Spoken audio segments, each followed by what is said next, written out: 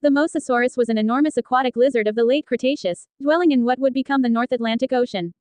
It is named for the Meuse River where the first fossil specimen was discovered. Mosasaurus is the type genus of the mosasaurs, an extinct group of aquatic squamate reptiles.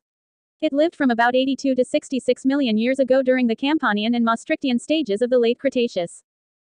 The largest species of the mosasaur species could grow to over 50 feet long, with a streamlined skull bristling with teeth, a barrel-like trunk for its midsection, and a long, powerful tail.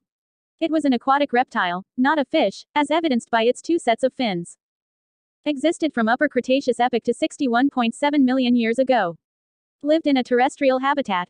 Was a carnivore. 31 different specimens have been found by paleontologists. The mosasaurs disappeared from the fossil record alongside non-avian dinosaurs 65.5 million years ago, after a giant asteroid crashed into Earth at the end of the Cretaceous period.